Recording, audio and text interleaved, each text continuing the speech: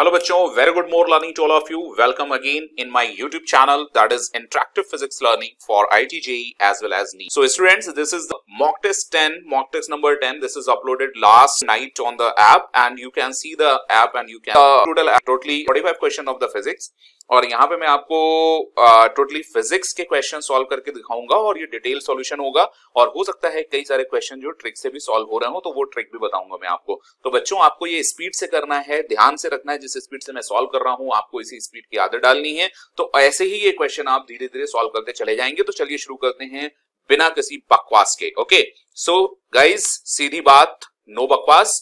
पहला क्वेश्चन आपके सामने आपकी स्क्रीन पर दिख रहा होगा and this is a bar magnet suspended freely in uniform magnetic field of induction B. So यहाँ पर हमें magnetic field की वैल्यू B दी हुई है and rate of change of torque means आपको पूछा गया है d torque divided by d theta with respect to theta आपसे पूछा गया है and theta is the angle between the magnetic field। तो आपको पता है टॉर्क का फॉर्मूला क्या होता है, टॉर्क का फॉर्मूला होता है m into b sin theta। This is the magnetic torque acting on a particular current carrying loop placed in a uniform magnetic field। So अगर हम इसका डिफरेंशिएशन करें, रेट निकालने की कोशिश करें और इसको कहें dt by d theta, so आपको ऑब्वियसली मिलेगा m b और साइन थीटा का अगर आप डिफरेंशिएशन करेंगे सो ऑब्वियसली आपको ये कॉस थीटा मिलेगा। और यहां से कहा गया है कि मैक्सिमम कब होगा और आपको मैक्सिमम इनमें से पता होगा because the question is asking about that when will the rate of change of torque with deflection theta will be maximum.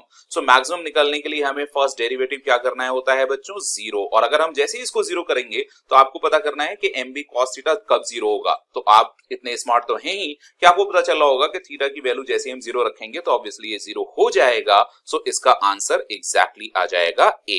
सो आप इस क्वेश्चन का आंसर नोट कर सकते हैं, ए होगा। ठीक है, चलिए अगले क्वेश्चन पे चलते हैं। अगला क्वेश्चन भी बच्चों बहुत सारा आसान सा है। Circuit consist of 3 identical lamps. अब ये 3 आइडेंटिकल लैंप्स हैं और यहां पे अगर आप एज्यूम कर लो कि इसका वोल्टेज बैटरी का जो बैटरी है इसका वोल्टेज V है, so before closing the switch ये इक्वली डिस्ट्रीब्यूट होगा और सारे बल्ब में V/3 जाएगा। तो अगर हम P इनिशियल करें, इसके पास जो पावर होगी बच्चों आपको पता है this is V² upon R।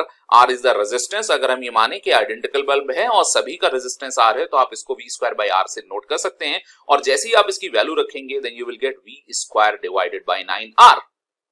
And now अब अगर आप सेकंड टाइम में देखेंगे, जैसे हम एस को स्विच कर देंगे, जैसे ही एस को स्विच किया गया सो ये वाला जो बेटा सी है वो शॉर्ट सर्किट हो गया। शॉर्ट सर्किट हो गया क्योंकि यहाँ पे कोई करंट नहीं जाएगी। अब जो भी करंट होगी बच्चों वो यहां से ऐसे होके आ रही होगी।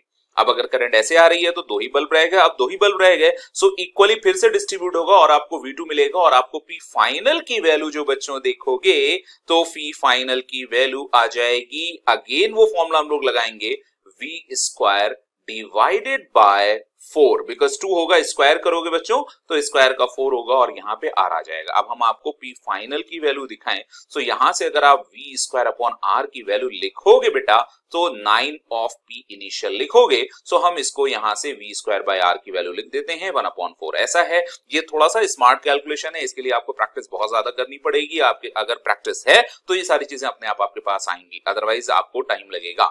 सो यहां पर हमने 9PI ऐसे लिख दिया। सो आपको दिख रहा है कि PF की वैल्यू आप देखोगे that is 2.25 of P initial, यानी इनिशियल पावर का 2.25 टाइम्स हो जाएगा। अब आप क्वेश्चन के ऑप्शन को देख सकते हैं, will increase by 8 times, will decrease by 2 times, will increase by more than 2 times. So obviously correct answer क्या होगा बच्चों, सी। चलिए आगे बढ़ते हैं, आपने इसका आंसर देख लिया।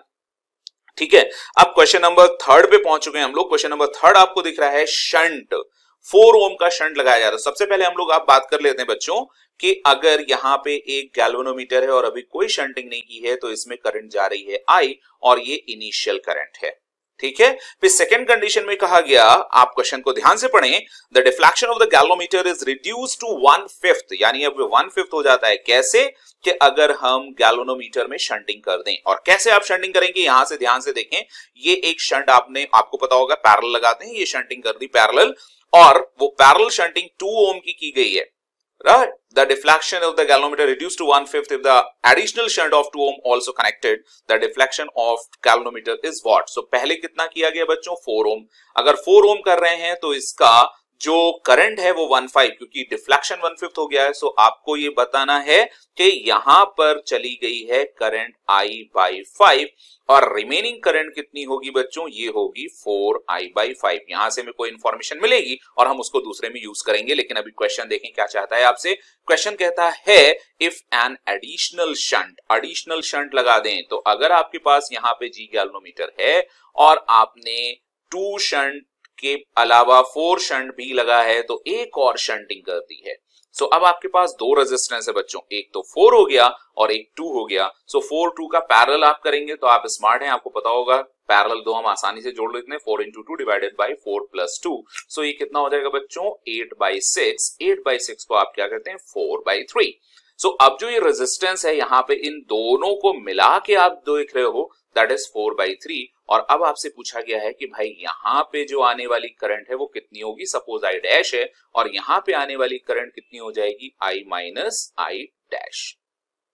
क्लियर है। सो यहां से अगर हम देखें तो G का रेजिस्टेंस भी कुछ होगा, तो हम यहां से क्या है, G का रेजिस्टेंस कैलकुलेट कर सकते हैं। और उस G का रेजिस्टेंस बच्चों कैलकुलेट करने के लिए आपको क्या करना पड़ेगा कि यहां पे जो पैरेलल है उसमें वोल्टेज सेम होता है। तो मैंने क्या किया, I into 5 और यहां इसका गैल्वेनोमीटर का रेजिस्टेंस हमने Rg मान लिया, इज इक्वल टू ये आप करेंगे 4I/5 और इसमें इंटू 4, यहां का वोल्टेज पैरेलल में दोनों को सेम कर दिया। I और I बच्चों कैंसिल हो गए और ये 5 और 5 भी कैंसिल हुआ। आपको पता चल गया बेटा Rg इज इक्वल टू कितना हो जाएगा, 16। और इस इंफॉर्मेशन को हम लोग यहाँ यूज करेंगे। इसको कैसे यूज करेंगे बेटा, ऊपर क्या है, I डैश है, राइट और ऊपर अगर I डैश है तो आपको यहां की वैल्यू कितनी मिल रही है, Rg, और इस Rg की वैल्यू को हमने कितना मान लिया है, 16। करेक्ट बच्चों। और फिर अगर हम यहां पे देखें, नीचे जो है 4/3 और यहां पे करंट आ रही है वो I माइनस I डैश है और यहां का रेजिस्टेंस 4/3 है। सो आप यहां से इसको 4 कह सकते हैं, तो यहां पे 4I डैश मिलेगा और इधर आपको मिलेगा बच्चों I/3 and minus I dash, क्योंकि वहां से माइनस हुआ था I-3। अब जैसे ही आप इसको इधर लाओगे, सो 4I डैश तो आपके पास है plus I dash divided by 3 इधर हो जाएगा और इज इक्वल टू I/3 यहां पर है। सो जब आप कैलकुलेट करोगे तो I डैश की वैल्यू कितनी हो रही है बेटा, 3 into 4 12 1, so it is 313 into I dash divided by 3 is equal to I/3। so 3 cancel हो गया। so अब जो I dash है, क्योंकि हमको रिडक्शन निकालना था, अब कितना होगा, I dash की वैल्यू कितनी होगी बच्चों I के टर्म्स में, दैट इज I/13। और देखो क्या आपके पास ऐसा ऑप्शन है, ऑब्वियसली हमारे पास ऐसा ऑप्शन है। सो करेक्ट आंसर बच्चों क्या हो गया, करेक्ट आंसर हो गया B, आपको यहाँ पे दिख रहा है। सो इस क्वेश्चन का आंसर आप नोट कर सकते हैं B। ओके चलिए तीसरा क्वेश्चन हम लोग ने निपटा दिया, चौथे क्वेश्चन पे पहुंचते हैं, देखते हैं कैसा है। चौथा क्वेश्चन बहुत आसान सा लग रहा है और ये ट्रिक से भी हो जाएगा। The figure shows the network which the cell is ideal and it has an EMF E। तो सेल का EMF E है वो यहाँ पे दिया हुआ है, आपको नोट करने की जरूरत है।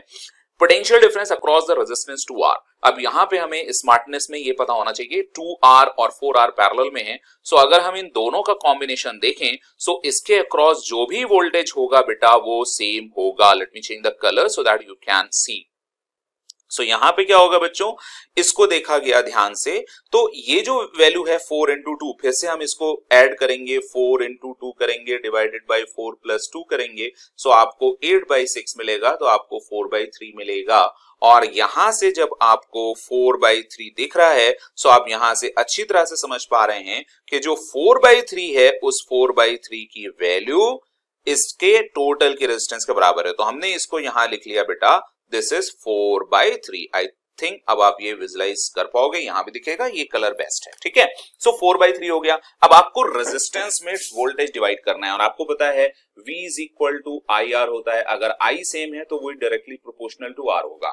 सो अगर हम इसके वोल्टेज को V1 मानते हैं सपोज, क्योंकि यही हमें निकालना है, क्योंकि ये दोनों में वोल्टेज सेम होगा। सो V1 इज इक्वल टू, आपको मैंने पहले वीडियो में अपने शॉर्ट ट्रिक्स में बताया हुआ है कि जब वोल्टेज डिवाइड करना हो 2 सीरीज वाले रेजिस्टेंस में, तो आप क्या करो, R1 divided by R1 plus R2 of total V जो भी डिवाइड करना है। सो V1 R1 क्या है जो आपको देखना है, वो वोल्टेज कितना मिल गया बच्चों, 4/3।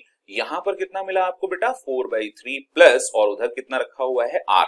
सो यहां पे भी R आएगा और बेटा यहां पर भी 4/3 और प्लस 1 कर लिया और मैंने क्या किया R को कॉमन ले लिया इनटू वोल्टेज कितना है E, इसको डिवाइड करना है। तो क्या करेंगे पहले R से R कैंसिल कर देंगे।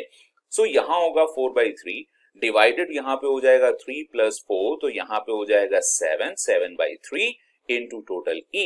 सो यहां पे हमने 3 और 3 कैंसिल किया। अब आपको बच्चों कितना मिला 4/7 इनटू E। सो इसके अक्रॉस जो वोल्टेज आएगा बेटा V1 वो आ जाएगा 4E/7। तो क्या देखिए कहीं आपको ऐसा ऑप्शन मिल रहा है 4E/7? यस 4E/7 हमको मिल रहा है। सो हम इसका आंसर कौन सा देंगे? Yes, so B is the correct answer. You can note it down. Okay, चलिए 4 क्वेश्चन हो गए हैं। स्पीड में fast go go go go go. And yeah, if the voltage of the primary coil, so voltage across the primary coil of a step-up transformer, okay, ये दिया है आपको 30 volt. Okay, so voltage of the secondary हमको नहीं दिया है तो पता करना होगा। ट्रांसफॉर्मेशन रेशियो, तो ट्रांसफॉर्मेशन रेशियो कहीं कहीं R से लोग डिनोट करते हैं, कहीं कहीं स्मॉल n से करते हैं। वो क्या होता है? NS divided by NP। NS divided by NP। NS क्या होता है? NS का मतलब होता है कि जो सेकेंडरी का रेशियो है। सो वो वैल्यू आपको कितनी दे दी गई बेटा यहाँ पे 3/2। और आपको एक चीज पता होगा ट्रांसफॉर्मेशन में कि VP upon VS is equal to NP upon NS। ठीक है, सो V प्राइमरी आपको 30 दिया है और V सेकेंडरी आपको निकालना है। NP अपॉन NS देखोगे आप तो 2/3 हो जाएगा और यहां से आप कैसे डिवाइड करोगे? कैलकुलेशन करोगे। सो बिल्कुल सिंपली आपको 45 वोल्ट मिल जाएगा। सो आप इसका आंसर ढूंढ सकते हैं। यस, पहला ही ऑप्शन दिया हुआ है। सो इसका करेक्ट ऑप्शन हो गया 45। ओके बच्चों, चलिए अगले क्वेश्चन में चलते हैं बहुत तेजी से। सिंगल चॉइस क्वेश्चन है, इसमें ये क्यू पॉइंट दिया है। क्वेश्चन थोड़ा सा कट गया है, मैं आपको बता दे रहा हूं कि ये एक प्लेट है, प्लेन प्लेट है, ठीक है। और इस प्लेट में क्या है? क्यू पॉइंट चार्ज यहां रखा है और पूछा गया है what is the flux passing through that plate. सो अगर ये क्यूब होता या क्यूबॉइड होता तो हम लोग निकालते, कैलकुलेट करते, लेकिन आप सभी लोग स्मार्ट हैं।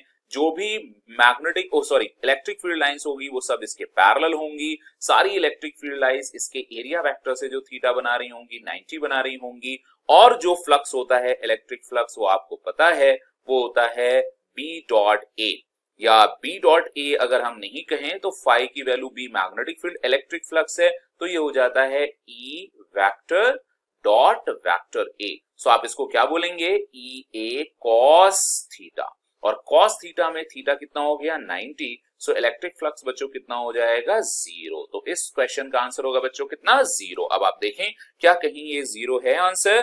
यस, आपके पास ये डी ऑप्शन दिख रहा है 0, तो इसका करेक्ट आंसर हो गया 0। चलिए अगले क्वेश्चन की तरफ चलते हैं। Young's double slit experiment, separation between the slits हाल्व्ड, separation and fringe width. तो फ्रिंज विड्थ हम ओमेगा से डिनोट करते हैं और आपको पता होगा ये D lambda upon small D होता है। तो यहां पे क्या किया गया है?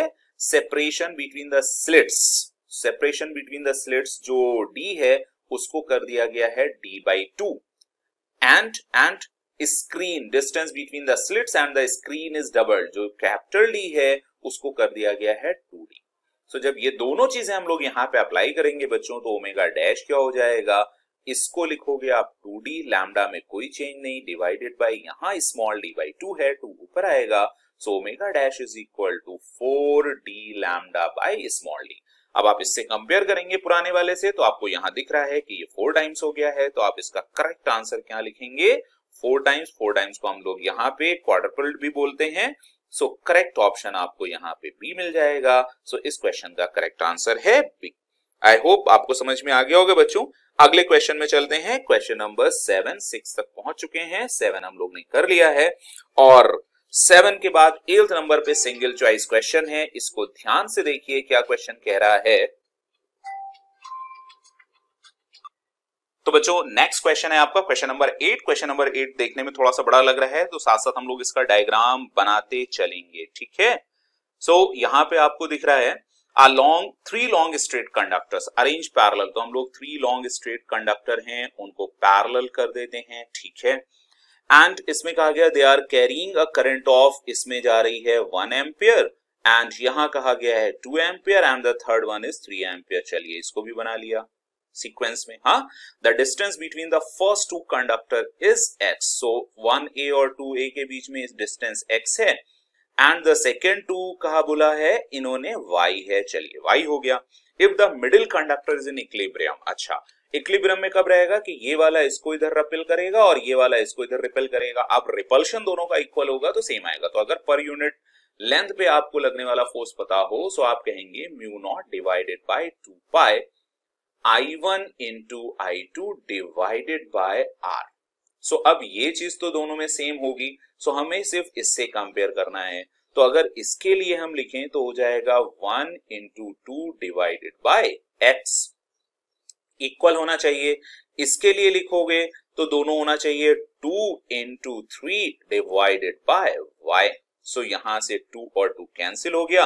आपसे पूछा क्या है x और y का रेशियो, और x और y अगर करेंगे तो x अपॉन y की वैल्यू हमारे पास 1/3 आएगी। सो यहां से रेशियो कितना आ गया x और y का बच्चों 1:3, और 1:3 आपके पास यहाँ करेक्ट ऑप्शन है A। सो इस क्वेश्चन का करेक्ट ऑप्शन हो जाएगा A। आई होप ये आपको अच्छे से समझ में आ गया होगा। चलिए आगे चलते हैं क्वेश्चन नंबर 9 की तरफ।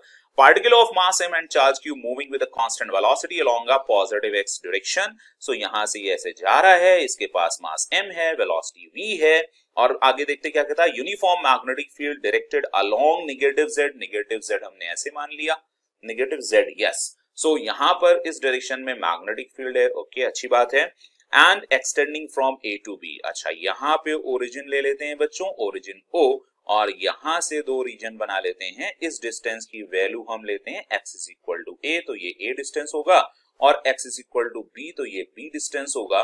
तो इस डिस्टेंस को अगर हम देखते हैं तो ये हो जाएगा बच्चों B माइनस A, और इस पूरे में मैग्नेटिक फील्ड दी हुई है, सो यहाँ पे हम लोग ऐसे मैग्नेटिक फील्ड अज्यूम कर लेते हैं। और फिर क्वेश्चन ने क्या कहा कि अगर वो यहां से एंटर करता है with v velocity, okay, then for the particle to enter the reason x greater than b, यहां आना चाहता है। अब यहां आएगा तो अगर यहां से ऐसे निकल गया, यहां से ऐसे निकल गया, लेकिन यहां एंटर करने के लिए इसको यहां जाना चाहिए। अब ये चीज क्या है, ये सेंटर हो गया, तो ये इसके मैग्नेटिक सर्कल का जो सर्कुलर पाथ बनाएगा उसकी रेडियस हो गई। So that radius must be greater than बच्चों b माइनस a। अगर radius greater than b minus हो तो रेडियस होता क्या है भाई, आपको पता होगा formula mv upon qb, and this should be greater than b minus a। तो यहां से आपको पूछा क्या है, the minimum value of b, okay. So v की वैल्यू यहां से आ गई greater than q and capital B and b minus a divided by m। सो इससे ज्यादा हो तो मिनिमम वैल्यू इतनी हो गई। ढूंढो भाई आंसर कहीं है b minus a, yes obviously है। सो इस क्वेश्चन 9 का आंसर हो जाएगा बच्चों b। चलिए अगले क्वेश्चन की तरफ चलते हैं। नेक्स्ट क्वेश्चन देखिए क्या है, 3 rods of the same dimension have thermal, same dimension का मतलब क्या हो गया, उनका लेंथ सेम होगा और क्रॉस सेक्शनल एरिया सेम होगा, कंडक्टिविटी अलग अलग है। सो आपको पता है थर्मल कंडक्शन जो होता है रो L बाई A, तो इलेक्ट्रिकल होता है, अगर उससे कंपेयर करें सो L डिवाइडेड बाई KA होता है। तो L बाई A सेम है ना, हम इसको रिमूव कर देंगे। The temperature of the junction in steady state, तो टेम्परेचर है यहाँ का हम लोग ने T मान लिया है। अब मान लीजिए इधर से जो करंट आ रही है वो I1 है, और इधर जो करंट जा रही है वो I2 है, और इधर जो करंट जा रही है वो I3 है। सो हम यहाँ I1 को क्या लिख सकते हैं बच्चों, I is equal to V1 upon V by R, यहाँ पे डेल्टा थीटा बाई R। सो ये कितना होगा बच्चों, 100 minus T divided by R। So R thermal क्या होगा, R थर्मल को हम लोग यहां से लिख लेते हैं R1, बाद में लिख देंगे उसको, ठीक है। I2 की वैल्यू ऐसे या सीधे लिख लेते हैं बेटा, और आसानी से सॉल्व होगा। देखो अब जंक्शन रूल लगाओगे, सो I1 must be equal to I2 plus I3। अब I1 की वैल्यू मैंने क्या लिखी, 100 minus T divided by R1। R1 क्या होगा, L डिवाइडेड बाई K, इसकी कंडक्टिविटी दी है बच्चों 3K, और ये हो गया cross sectional area, is equal to I2। I2 कहाँ है बच्चों, ये जा रहा है I2 50 वाला, ठीक है, उसको लिया था हमने। और इसके लिए क्या लिखेंगे, हाई से लो जाएगा, इसलिए t minus 50 divided by l and divided by ये हो गया 2k और क्रॉस सेक्शनल एरिया a। फिर हमने ऐड किया और यहाँ पे क्या लिखेंगे बच्चों, t माइनस 0, ये t माइनस 0 हो गया, ये t माइनस 50 हो गया, ये 100 माइनस t हुआ और डिवाइडेड बाय अब क्या कर देंगे l और यहां से k और a आ गया।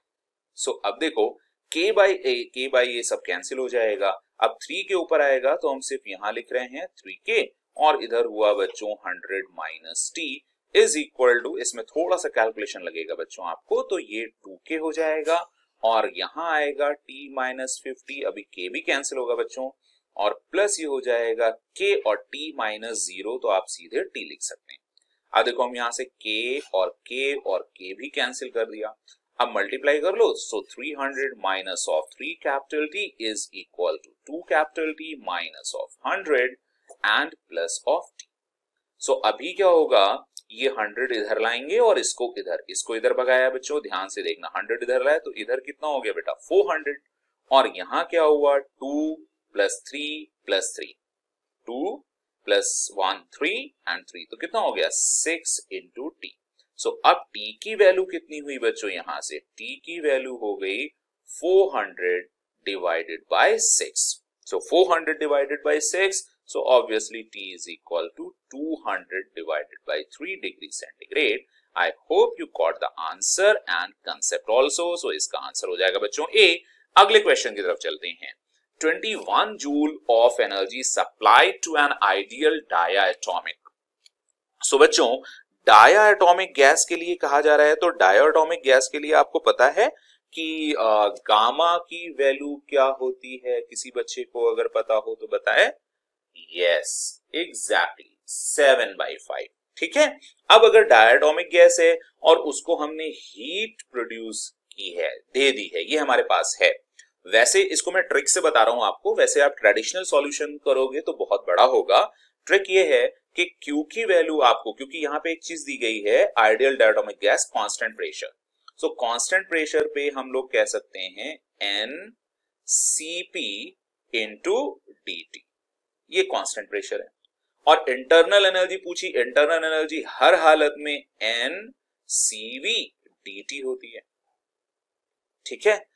अब यहां पे आप क्या कर सकते हो कि Cp अपॉन Cv गामा मालूम है, तो हमने इसको डिवाइड कर दिया, Q by U is equal to NCP dt और यहां से आ गया N into CV into dt। सो हम dt और N कैंसिल किया, सो Q by U, right, Q by U, Cp upon CV क्या होता था गामा। बोलो बच्चों, अब आपको क्या पता है, दिया कितना है आपको, Q दिया है 21 जूल और आपसे ये पूछा है U, सो आप क्या करोगे, आप बिल्कुल करोगे Q 21 डिवाइडेड बाय U पूछा है और गामा की वैल्यू हम रख देंगे 7/5। सो 7 इंटू 3 क्रॉस मल्टीप्लाई करोगे, सो आपको मिल जाएगा 15 जूल। सो ये एक ट्रिक से आया है बच्चों, ट्रेडिशनल सॉल्यूशन इसका थोड़ा सा बड़ा होगा, लेकिन हम ट्रेडिशनली भी ऐसे कर सकते हैं, ठीक है। 11 का क्वेश्चन, ओके।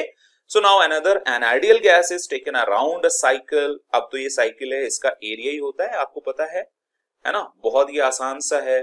सो इसमें तो टाइम लगना ही नहीं है, work done is equal to area bounded, हाँ एरिया बाउंडेड। अब एरिया बाउंडेड ये डिस्टेंस आपको कितनी दिख रही है बेटा, v और 3v, तो ये 2v हो गया और ये वाली डिस्टेंस आपको p पे दिख रही है, p 4p एंड p, सो ये 3p हो गया। अब अगर ये टोटल होता है ऐसे, तो इसका एरिया कितना होता, 3 into 6 and p into v, sorry, so 3 into 2 यानी 6pv, ऐसे होता 6pv, लेकिन ये इसका हाफ है तो हम 2 से डिवाइड कर देंगे। अब आपको आंसर क्या मिल जाएगा बेटा, आपको आंसर मिलेगा 3 into pv। So I think the answer for this question is D. So you can mark here D is the correct answer for this question. Question number 12 done. अब question number next की तरफ बढ़ते हैं। So next क्या है बेटा, in a thermodynamic process temperature and volume of 1 mole of gas. 1 mole of gas अगर लिखा मिला तो आप फौरन 1 कर लें। वेरीड अकॉर्डिंग टू, अच्छा इसमें ये दे दिया गया है Vt is equal to K, और ये सॉरी एंड K कांस्टेंट है, ठीक है, K is a positive constant, right. Now R is a universal gas constant. अब हमको पता क्या करना है, if the temperature of the gas increased by delta T then amount of heat absorb, तो हमको Q निकालना है बेटा मोस्टली। अब Q की वैल्यू जनरल अगर पॉलीट्रॉपिक के लिए देखें, क्योंकि हमें कोई प्रोसेस दी नहीं है तो हम पॉलीट्रॉपिक लेंगे और पॉलीट्रॉपिक बनाने की कोशिश करेंगे। सो पॉलीट्रॉपिक बनाने के लिए हमें ये भी पता होना चाहिए कौन सा है, आइडियल मोनोएटॉमिक। ओके, सो मोनोएटॉमिक है बच्चों। सो मोनोएटॉमिक के लिए कोई बच्चा बताएगा गामा की वैल्यू कितनी होती है, कोई भी बच्चा। और वैसे अगर गामा नहीं मालूम है तो आपको डिग्री ऑफ फ्रीडम तो मालूम होगा ना मोनोएटॉमिक का, और वो हमारे पास होता है 1 + 2/f। सो हम यहां से कर सकते हैं 1 + 2। f की वैल्यू मोनोएटॉमिक के लिए डिग्री ऑफ फ्रीडम होती है 3। सो यहां से आपने गामा इज इक्वल टू क्या लिख लिया, 5/3। इसकी भी जरूरत पड़ेगी, जिसको ना आती हो अगर याद हो तो आप ऐसे भी निकाल सकते हैं। चलिए अब Vt is equal to K। अब हम पॉलीट्रॉपिक को देखते हैं। पॉलीट्रॉपिक के लिए पीवी की पावर समथिंग होना चाहिए। अब यहां पे आपको पता है कि PV is equal to nRT होता है। सो हमें T एलिमिनेट करना है। सो हम T कहां से एलिमिनेट करते हैं, अगर यहां से T की वैल्यू देखें तो आप ये देखो PV is equal to nR, और T की वैल्यू आपने क्या लिख दी बच्चों, K डिवाइडेड बाई V। अब ये V इधर चला गया, सो ये क्या हो गया, PV square is equal to nR into K। n आप पहले ही 1 कह चुके हो, ये भी कांस्टेंट है, ये भी कांस्टेंट है। सो हमारे पास आ गया PV square is equal to constant. अगर ये कांस्टेंट, ये इक्वेशन फॉलो हो गई तो ये पॉलीट्रॉपिक प्रोसेस है। अगर पॉलीट्रॉपिक प्रोसेस है तो हम इसके लिए C निकाल सकते हैं। सो पॉलीट्रॉपिक प्रोसेस होती थी हमारी PV to the power x is equal to constant. अगर हम यहाँ पे कंपेयर करें इससे तो आपको पता है x की वैल्यू यहाँ 2 हो गई। अब इसके लिए पॉलीट्रॉपिक के लिए हमारे पास C क्या होता था बच्चों, C होता था R upon gamma minus 1 plus R upon 1 minus x।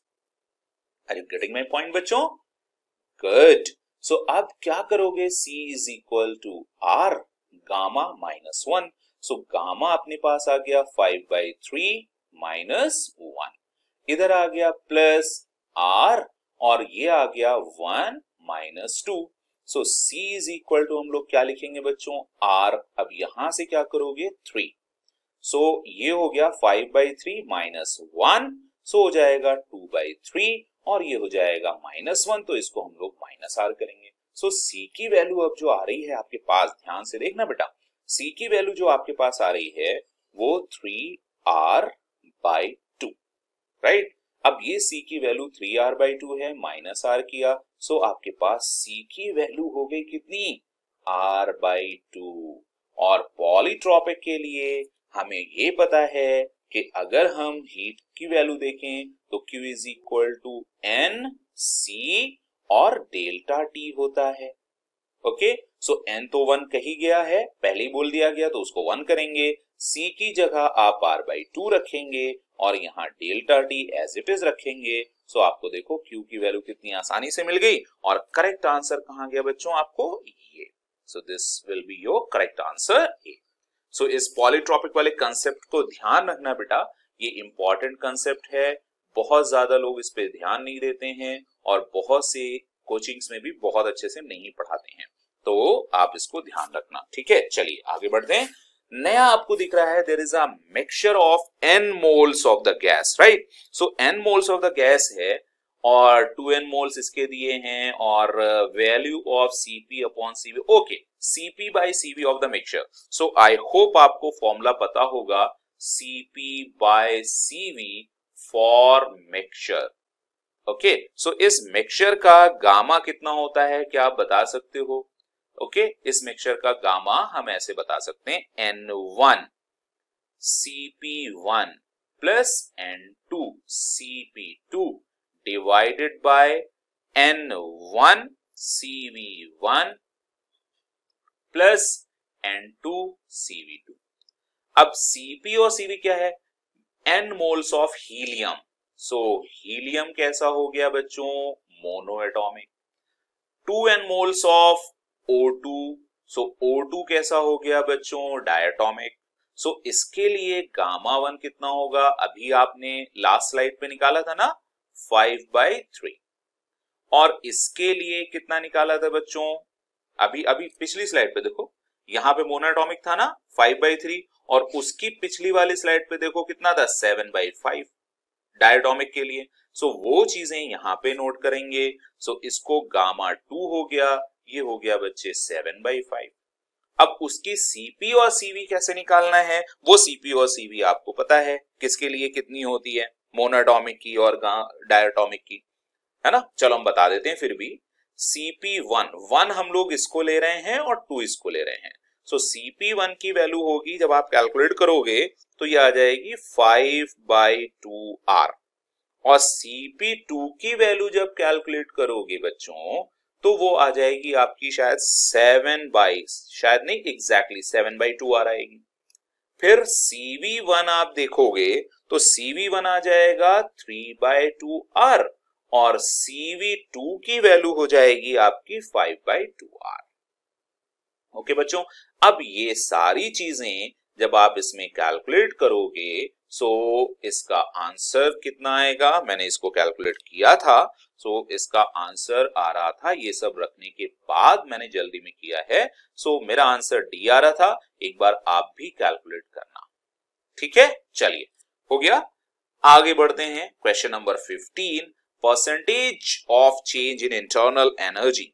So percentage of the change in internal energy कैसे देखेंगे बच्चों? कहा है कूल किया जा रहा है 927 डिग्री सेंटीग्रेड से हम कूल करके जा रहे हैं इसको, और कूल कितना हो रहा है? ये कूल हो जा रहा है 27 डिग्री सेंटीग्रेड। अब 927 से 27 डिग्री, तो इसको तो हम टी में लेंगे बच्चों, तो इसका टी 273 ऐड करोगे, सो ये कितना हो जाएगा? 1200 degree sorry not degree, 1200 kelvin. और इसको आप करेंगे बच्चे तो ये कितना आ जाएगा? ये 300 केल्विन आ जाएगा। ओके, अब इंटरनल एनर्जी आपको पता है क्या होती है? इंटरनल एनर्जी होती है change in internal energy is equal to N CV delta T. So CV में तो कोई चेंज हो नहीं रहा है, सारा खेल इसमें है। सो हमसे पूछा गया है चेंज कितना होगा और इनिशियल कितनी है, क्योंकि बोला गया परसेंटेज, और उसके बाद फिर हम, और इसके बाद ये, इसको हटाइए, मतलब delta U divided by you initial into 100, क्योंकि आपने देखा यहाँ पे परसेंटेज चेंज निकालना है। सो आप कैसे करोगे? सीवी तो सेम है, कैंसिल हो जाएगा, 1200 minus of 300 and initial was also 1200 and then you multiply it by 100, then you will get I think 75% fast. Okay, so the answer for this would be 75%. I think ये आपको अच्छी तरह समझ में आ गया होगा बच्चों। चलिए अगला क्वेश्चन है, transverse wave pulse, as you can say a transverse wave pulse is generated at the free end of a string which is hanging from a rigid support. Okay, AC Verma का क्वेश्चन है ये शायद, और कई जगह आपने USS भी पढ़ा होगा कि इसको ऐसे हंग किया गया है और यहां से एक वेव पल्स ऐसे ऊपर भेजी जा रही है। Speed of the wave pulse at a distance x from free and. सो यहां से x डिस्टेंस पे पूछा गया। सो मान लिया इसका जो per unit mass per unit length है वो म्यू है। अब यहां पे जो इसकी टेंशन होगी, वो जो टेंशन होगी, क्योंकि आपको पता है transverse speed under root T by mu होती है, ये फॉर्मूला हम लोग यूज करने जा रहे हैं। सो यहाँ पे जो टेंशन होगी वो सिर्फ इतने मास के बराबर होगी। सो इसका डब्ल्यू डैश जो होगा वो एम डैश जी के बराबर होगा। एम डैश कितना होगा? इतने की लेंथ होगी। अब ये यूनिट मास है, यूनिट लेंथ का मास है म्यू, सो डब्ल्यू डैश कितना हो जाएगा बच्चों? ये हो जाएगा म्यू इंटू एक्स इंटू जी। अब यही किसके इक्वल है? टेंशन के। अब आप यहां पे लिखोगे velocity is equal to under root T by mu. So T की वैल्यू आपने किया म्यू एक्स इंटू जी, यहाँ पे म्यू म्यू कैंसिल हुआ बच्चों, v is equal to root of x into जी आया। So velocity is proportional to root of x, और ये क्वेश्चन आपको कहां दिख रहा है? ऑप्शन, सो ये आपको सी पे दिख रहा है। सो इस क्वेश्चन का करेक्ट ऑप्शन होगा सी। अगले क्वेश्चन की तरफ दौड़ते हैं और नेक्स्ट क्वेश्चन में while performing ध्यान से सुनिए, a resonance column experiment to measure the speed of the sound, a student gets first resonance condition at a column length 18.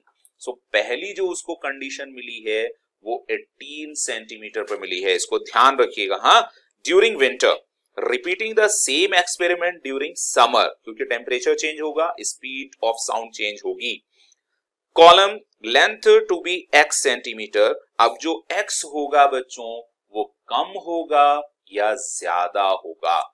यहां पर जो 18 सेंटीमीटर मिला है वो विंटर में मिला है, राइट, ये विंटर में मिला है और ये समर में मिला है। सो समर में क्या हुआ होगा, जो टेम्परेचर होगा, राइट, इसको ध्यान से देखिएगा, समर में होगा वो टेम्परेचर इंक्रीज हो गया होगा और जो स्पीड ऑफ लाइट होती है वो directly proportional to root of the temperature होती है, ये भी आपको पता होगा।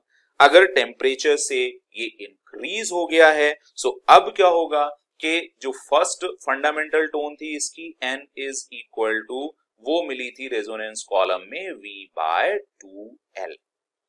अभी स्पीड इंक्रीज हुई, क्यों, क्योंकि टेम्परेचर इंक्रीज हुआ, टेम्परेचर इंक्रीज हुआ तो यहां से ये लेंथ इंक्रीज हुई। अब क्वेश्चन है आपसे पूछा है repeating the same experiment during the summer she measures the column length to be x in second resonance. सो वैसे सेकंड रेजोनेंस कितने पे मिलना चाहिए था, 3l पे। सो फर्स्ट 18 पे मिला था, नेक्स्ट आपको मिलना चाहिए था कहां पे, 54, 3 टाइम्स होता है ना, क्योंकि यहाँ पे अगला जो आएगा वो 3v/2l होगा।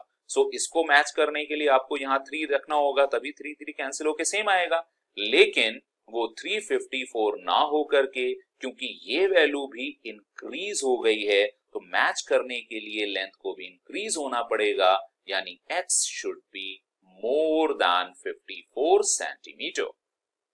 ओके, सो अब इसका ऑप्शन देख लेते हैं कहां पे है, ये बी ऑप्शन है बच्चों। सो इसका करेक्ट ऑप्शन होगा बी और ये आपको अच्छे से समझ में आ गया। चलिए आगे चलते हैं क्वेश्चन नंबर 18 पर।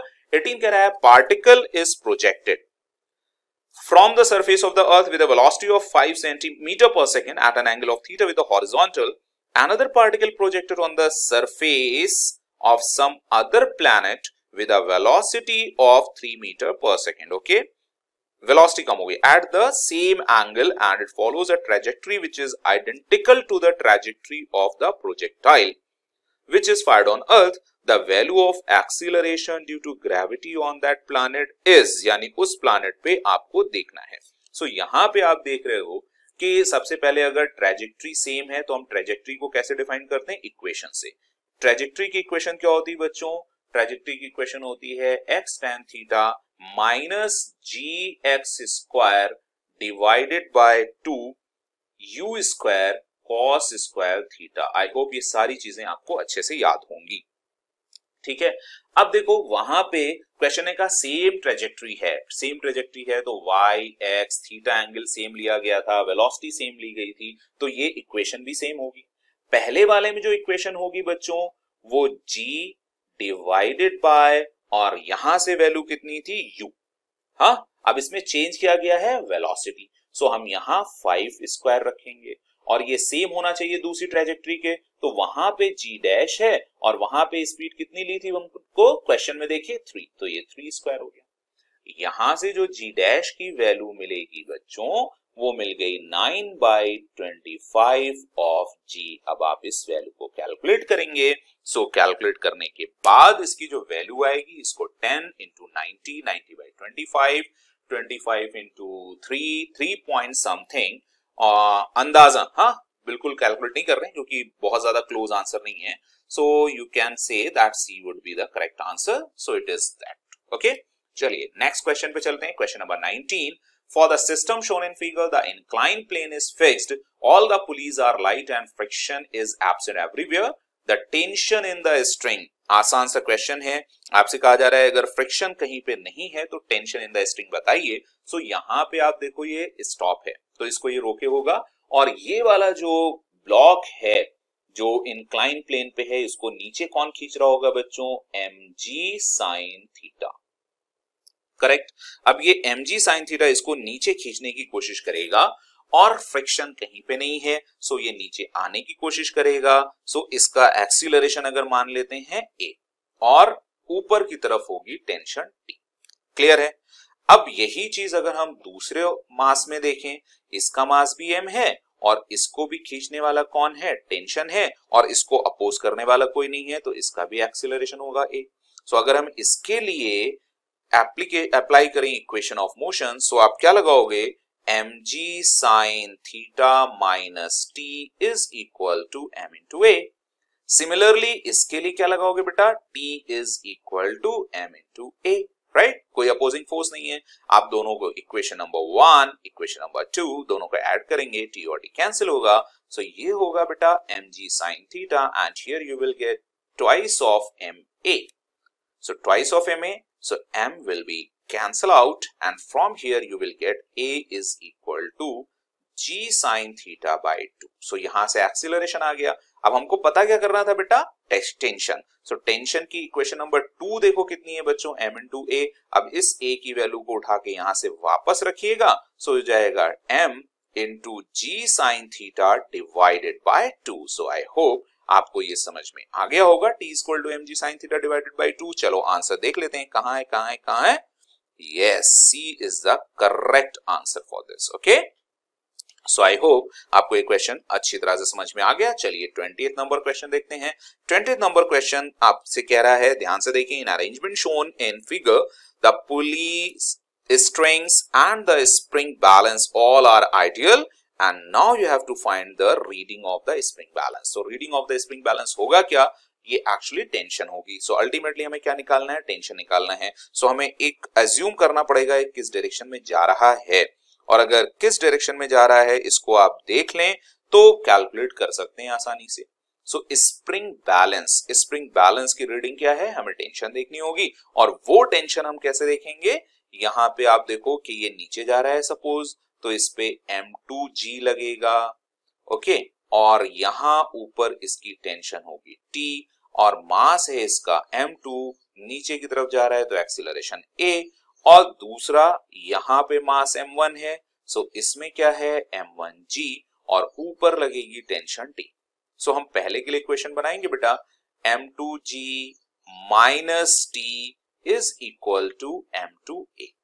फिर दूसरे के लिए क्या बनेगा बेटा, t minus m1g is equal to m1a। अब आप दोनों को ऐड करेंगे, सो t कैंसिल होगा, इधर मिलेगा बेटा m2 माइनस m1g, और इधर मिलेगा m1 plus m2a।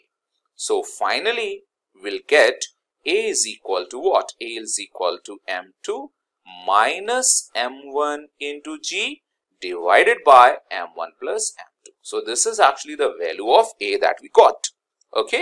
so now what we have to find, actually we have to find here tension। so in equation number 2 we can say t is equal to m1, इसको इधर transfer करो, सो यहां क्या मिला बेटा, g प्लस a की value अपने पास है, सो हमें थोड़ा सा कैलकुलेशन यहां करना पड़ेगा।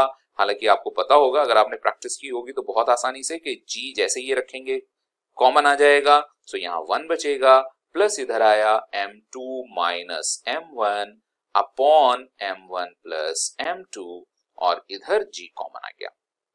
सो जब आप प्लस लेके जाओगे, सो यहां से m1 माइनस वाला कैंसिल होगा, और क्या बचेगा m2। सो m2 को जब आप कैलकुलेट करोगे, सो वो 2 हो जाएगा। सो फाइनली आपको मिलेगा twice of m1 m2 upon m1 plus m2 into g, ठीक है। सो इस क्वेश्चन में बेटा रीडिंग पूछी गई है ना, ये टेंशन आ गई है हमारी, है ना, और रीडिंग जो होती है वो आपको सिर्फ मास बताती है। सो आपको g रिमूव करना होगा यहां से, सो आंसर आपका मिलेगा सिर्फ मास, that is actually D option. So your D option is exactly correct, okay, सो ये यहाँ तक बच्चों 20th क्वेश्चन हो गए हैं। अब 20th क्वेश्चन पे ये वाला वीडियो मैं यहीं पे खत्म करता हूँ और नेक्स्ट वीडियो में नेक्स्ट पार्ट अभी थोड़ी देर में पहुंच जाएगा, तब तक आप इसको एंजॉय करो। नेक्स्ट पार्ट में मैं आपके बाकी 25 क्वेश्चंस करूंगा। Okay, thank you, bye bye.